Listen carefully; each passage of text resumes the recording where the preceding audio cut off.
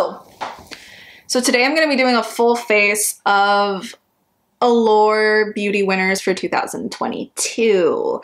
Every year they come out with a list of beauty winners, obviously, and you might be buying or notice products that have that little like award up into the corner that says Allure winner, best of blah blah blah.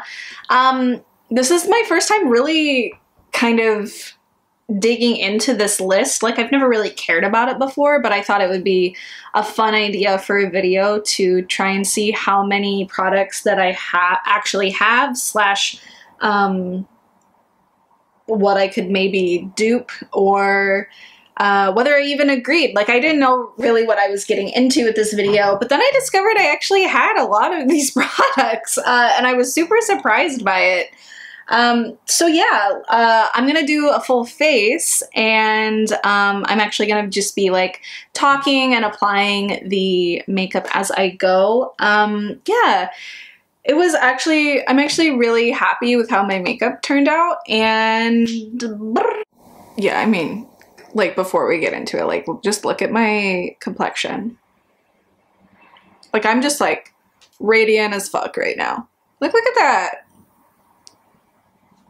Does anybody else, like, right before they get their period, they're like really scatterbrained? Like, I feel like I can't talk. Like, I keep stumbling over my words and like stuttering and like just saying things that don't make any sense at all. And also like tripping and dropping things. I dropped my concealer while it was open, and the lid, the like doe foot, just rolled through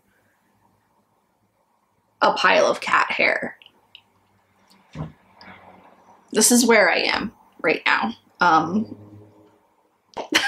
God. So the first product I'm going to be talking about today is the e.l.f. Brow Lift. This is an amazing product. This is a dupe for the Anastasia Beverly Hills clear brow gel lift thing in the pot like this. It's almost identical packaging, but I'm not sure how much that one is, but this is $6. $6. I love this. I think that this is an amazing product. This can be found at any drugstore. Obviously, e.l.f. is like one of the most known affordable brands, and their products turn up. Like, they have some like really beautiful formulas at such an amazing price. It's described as an extreme hold clear eyebrow shaping wax that holds your brows in place for a fluffy soap brow feathered look. I will say that this does not dry down, and what I like to do after I apply it, whether I'm doing a laminated or just a combed up look, which you can achieve with, you can achieve either of those looks with this product. It's pretty versatile, and its hold is amazing, though it gives you that tacky kind of feeling. Like, it doesn't fully dry down. So what I like to do is take a translucent powder and lightly dab it on top of my brows, just so my hair or any type of anything isn't sticking into it. But that's just my personal preference, whatever works for you. Yeah. Wow. Yeah. I love this. I love this. So for the foundations, I don't have any of them, but I do have a sample for the Westman Atelier Vital Foundation Stick. I have a couple of shades here. I was sent shade 0 and shade 2. Shade 0 is way too peach, and shade 2, I would say, is a pretty nice match for me. I would prefer it if it was a little more olive. It is a little too golden leaning, but it's enough golden that when blended out, that it nicely matches my skin currently. Because I do have a lot of golden green undertones because I am a fair olive, so sometimes it's hard to match my skin. But from looking at the chart here, it does look like, at least in the wintertime, that 0.05 might be a really good match for me if I do choose to purchase this someday. Right now I'm not really buying foundations and stuff, but I am getting more and more interested in stick foundations. Anyways, when I first tried this, I wasn't really that into it.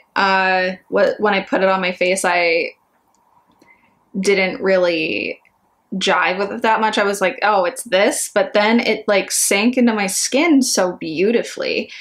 So beautifully. Yeah, I'm just really obsessed with my base, and if I'm remembering correctly, this is where I transitioned into just talking as I put on my makeup. But before I leave, I just want to say that for concealer, I just used the Kosas Revealer Concealer in the shade 3.2 Olive. And I felt like that was like a good representation for the winners, since the Kosas foundation did win the clean beauty category, and people say that it's just basically a liquidy version of the concealer. So I just went ahead and used that. Okay, so we're gonna go to real time, me applying everything and talking. Next product is, this got the best bronzer in the clean category in Allure, and this is the Saie Sun Melt. I wear this in medium bronze. This is basically the counterpart kind of dupe to the other winner in the just the regular list of Allure's winners, which is the Chanel Le Beige. This is basically the same thing, only a much cheaper price point and clean, you know, whatever that means. So this applies, it has like a good amount of pigment to it. I'll dab a little bit off on my hand here. And I like to use, this is a kind of color, it has a lot of like red in it. But not in a red where it's going to be too much for a lot of skin tones. This, I feel like, shears out and is dewy and emollient enough that you can bring it kind of high up onto the cheeks, which I think gives you a more natural bronze look.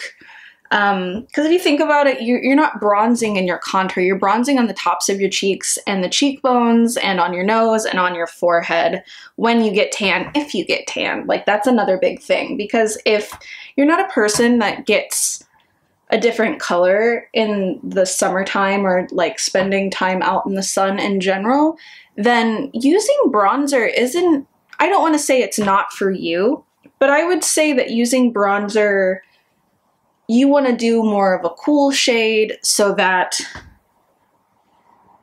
like contour is more your friend, I think. Like a cooler bronzer. And I'm not sure how the lightest shade in this works, but I'm sure that it is toned correctly so that when you apply it, you're not looking like you're, you know, a Cheeto. As you see, that blends out like in no time at all. Like, it's so lovely. It's so pretty. And it gives you like that nice sheen. I might need a little bit more on this side. I like to apply this with a brush. You can apply it with a sponge. You can even apply it with your fingers if you're in a bind. Not my favorite way to apply it. Ooh, my hair. Not my favorite way to apply it, but yeah, I think that I like to take it through my eyes. I always take my bronzer up through my like kind of eyebrow area, because I do get tan there in the summertime. Take it down.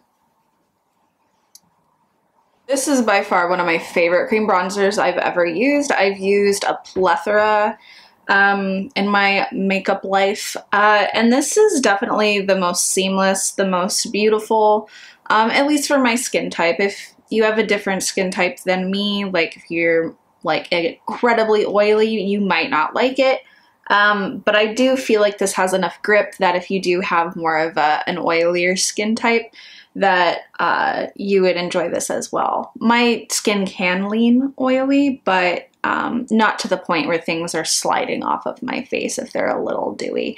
But this just has the most incredible looking glow to it. I think that it makes your skin look so lovely. I like to take, like in really, really hot days, I like to wear this just a little bit over top of some sunscreen just to give my face a little extra dimensionality.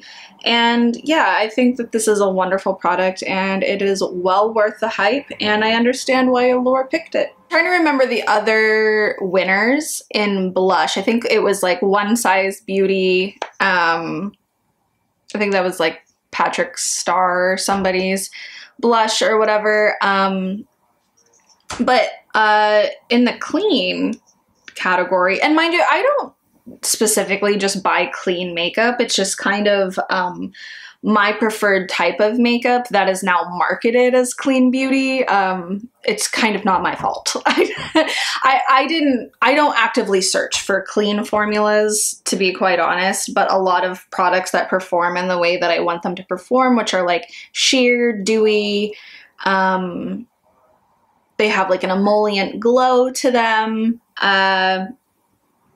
usually fall in the clean category right now. And it'll probably change once the trend of clean goes away. But anyways, so Merit's cheek colors here. Yeah, I have this in the shade Terracotta. This is, you know, this color is very up my alley, like the bronzy nude blush. Yeah, I wear these colors all year long. Like I don't really have like a transition to summer to fall. Like my makeup looks the same all year round. I think I usually wear cooler eyeshadows in the winter time, and in the summertime they're more like peachy apricots or what have you, I guess. But yeah, this is a really emollient formula. I'll swatch it on the back of my hand before I put it on my face. And just from that little swirl here, you can see the glow. And these are designed that you can just put them right on your face. I take it kind of like on the highlight point, and when I wear these, I don't really feel like I need to wear any sort of highlighter. And you can blend this out with your fingers, or you can blend it out with a brush. I just had this brush here. I figured that, and I'll take some up onto my forehead here. So this product, I'm gonna be completely honest, it's not my favorite. I don't dislike it. Like, I like to use it. I think it's really, really beautiful. And I understand why it won, but I'm gonna be completely honest, it's not my favorite. And a lot of it is due to it kind of disappears after like maybe an hour on my skin.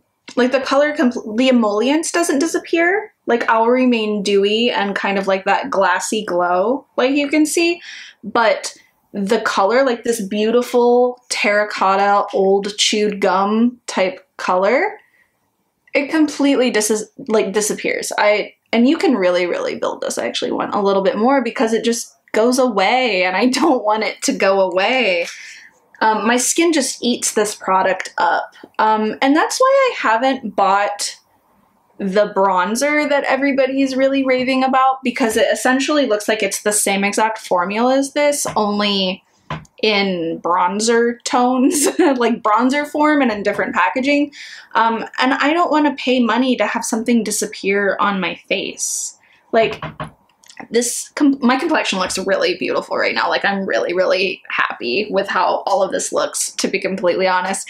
But this blush just disappears on my face, and that's quite the bummer. Yeah. So yeah, there's terracotta. So eyes were a category that made me go, huh?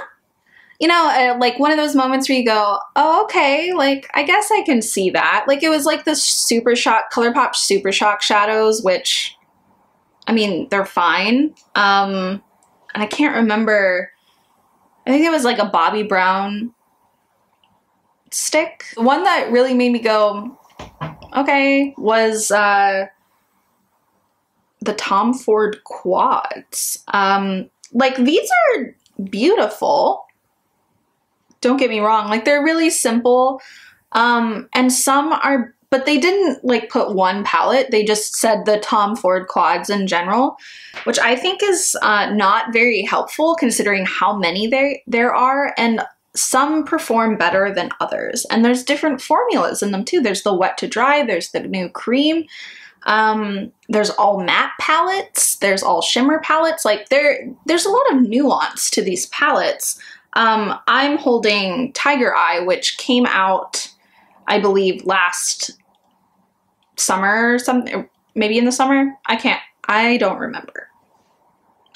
Don't quote me. But yeah, this is a very like warm kind of apricot-y type palette. Like you have two warmer shimmers up here.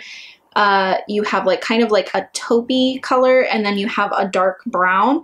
And these are their cream. They're kind of cream. Quad cream. Yeah, but they're not cream. They're powders that kind of perform like cream, if that makes sense. They're okay. Like, and that's all I can really say is like, these are $89. I'll say that again. They're $89. So if there's a product that's $89, I want it to give me that feeling. And any makeup lover knows this. When you put on a piece of makeup and you use it and you get this kind of like, I don't want to say it's like an in love feeling, but it's definitely a rush of serotonin where you're like, oh, this is incredibly beautiful and I'm obsessed and I can't wait to put this on my face again. Or every time you do your makeup, you're like, I can't wait to use this piece of makeup. I thought I would get that with these. I thought I was paying $89 for a euphoric feeling and I didn't get it. Like, these are fine and I don't want to pay that much money for something that's just fine. You know, here's the two lightest shades. Like, they're very pretty, but they are kind of lackluster. Like, they're not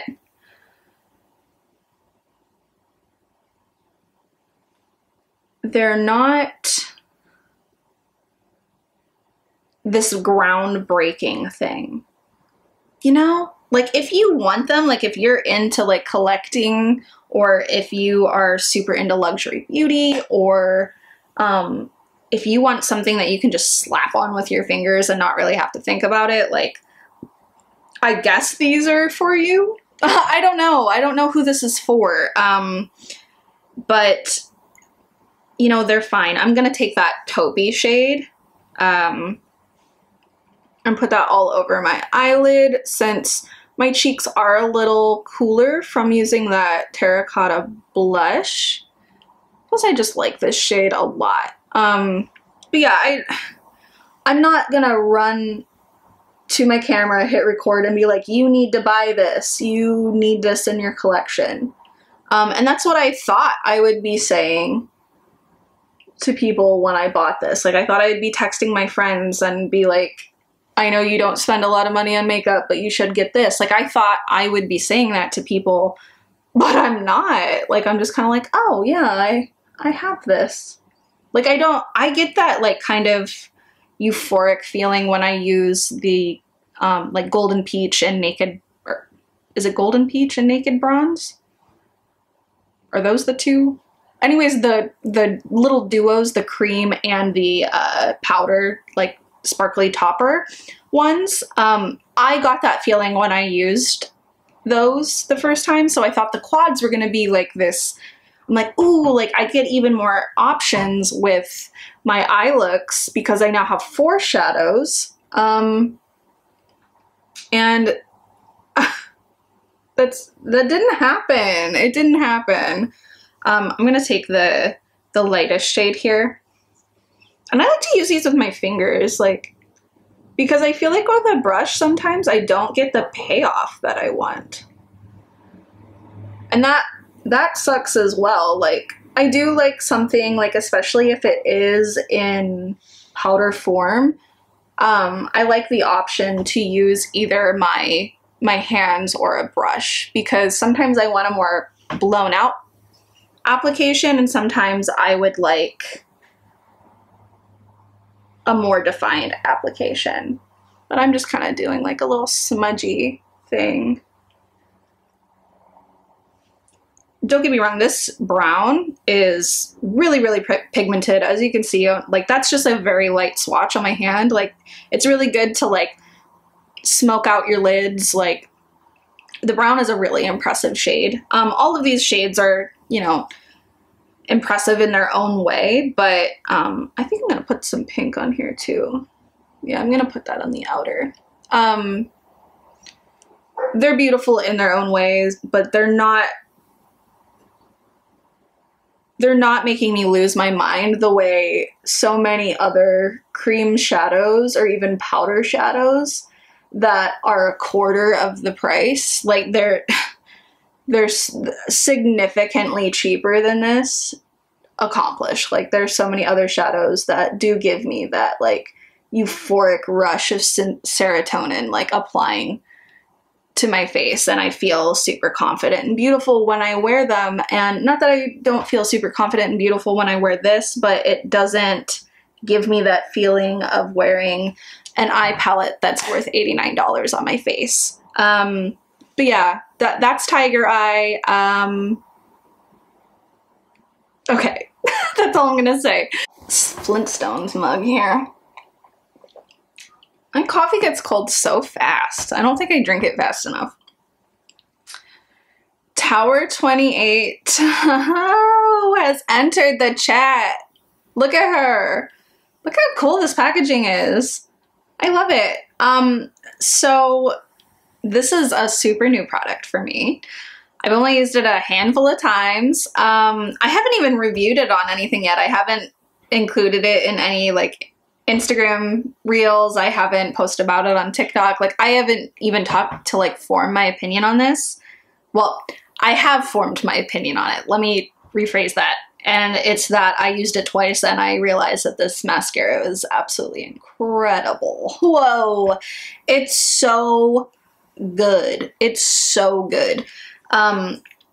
Something I would love to mention is that it's not, I feel like I've been hearing like mixed things on it. Not that people don't like it, because the consensus is that everyone loves it. But I didn't buy this impulsively because everyone loved it, but it was what they were saying about it. So this is not a tubing mascara. So I think I had heard somebody, or maybe I misheard them. Maybe they said it wasn't a tubing mascara and I just heard tubing mascara. But it's not a tubing mascara. It is a regular mascara, but in a way it performs like a tubing mascara. It doesn't have the heaviness or even like the hardness of a tubing mascara, but it has the ease of a tubing mascara. I think that's what everyone has agreed upon, is that it has the ease of a tubing mascara because it comes off so easily. But it builds like a major volume mascara. And you'll see here when I put it on. We have here, we have a little brush like this. It's plastic, it's a little pokey, but I kind of like that. I feel like since I have such thick eyelashes, this really gets into each hair and each row, because I have a lot of rows of eyelashes. So I like to take it like smiley face, like this side, and really like build, and then I flip, and then I comb for length. Okay. So, this has the ability to hold curl. So I usually curl my eyelashes because they do grow pretty straight, but they'll hold a curl. So I don't have a lot of the problems that some other people have that are like, yeah, I love tubing mascaras, but I can't hold a curl with them. That's not really me. but apparently this holds a curl like no other. Like, I don't curl my eyelashes before I apply this. Like, look how that's just, like, look at the difference in my eyes here. I feel like my light's kind of off, but yeah, like, just look at the difference. Oop. Let me get focused here. Like, that's kind of insane. I'll zoom back out because I look kind of crazy. I'm using like partial, I'm using partial like natural light, and it changes so quickly. So if my lighting changes, you know, you just deal with it. Like, nobody really cares. Anyways, like, just look at the difference in that. Like, that's absolutely incredible.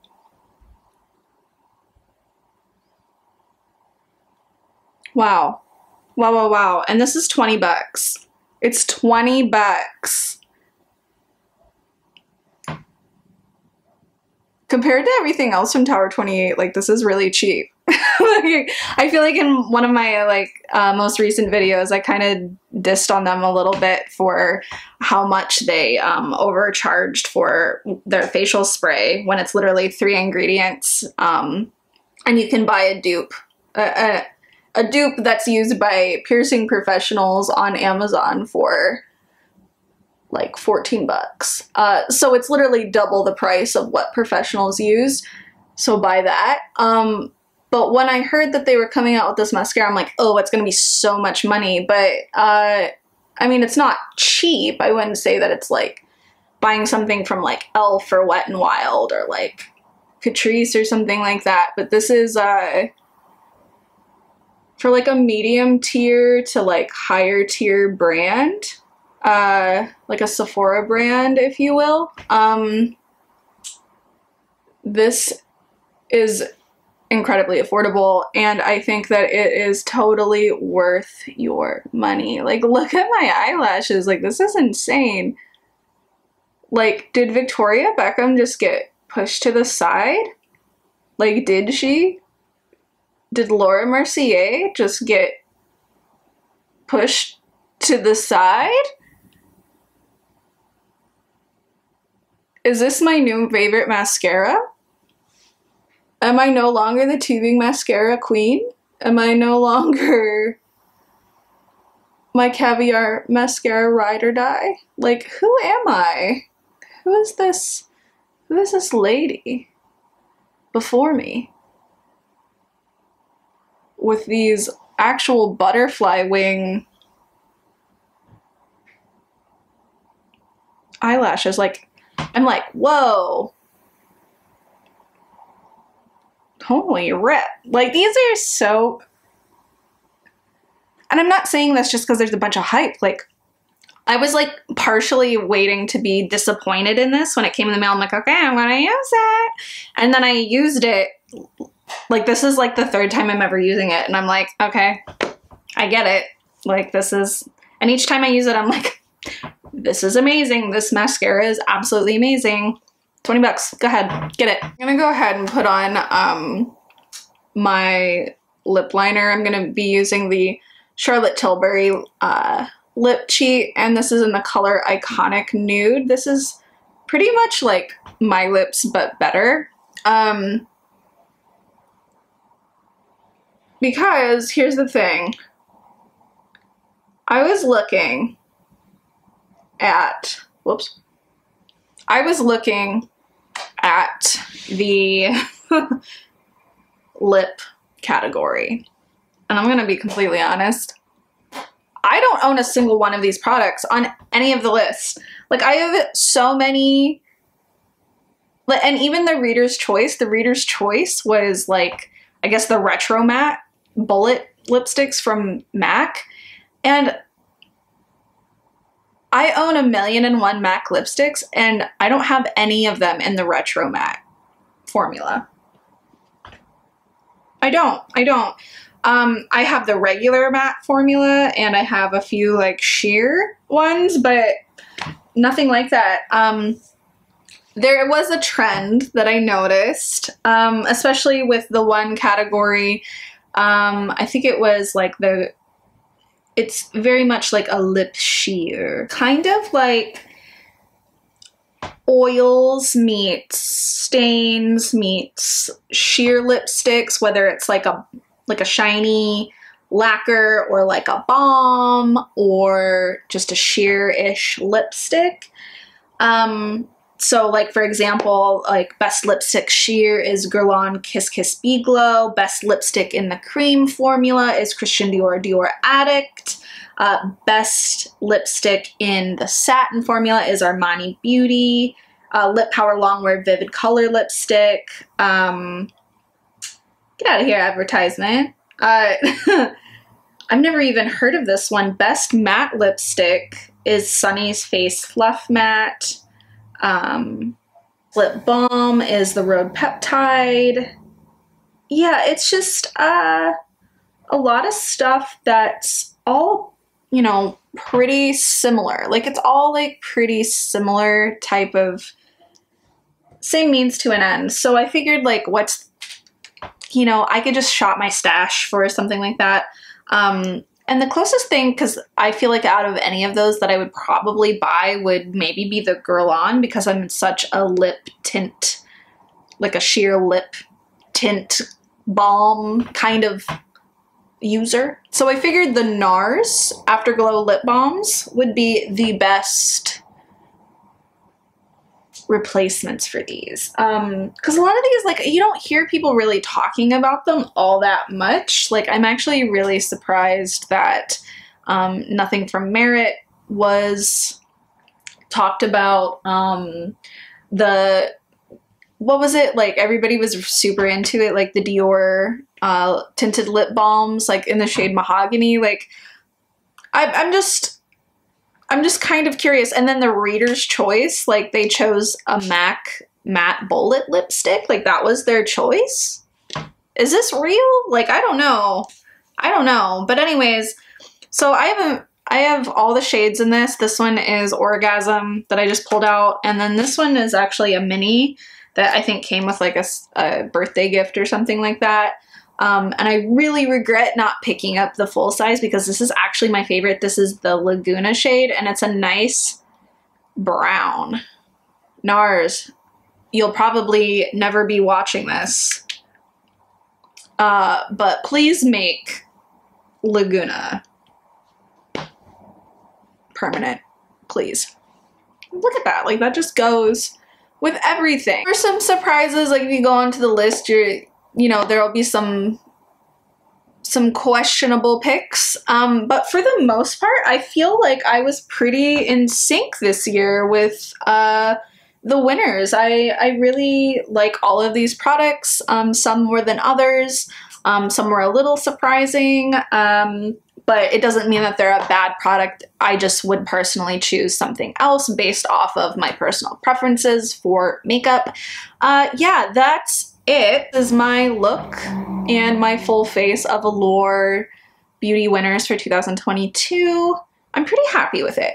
And like, it looks good. Like, this is like a face of makeup that I would wear day to day.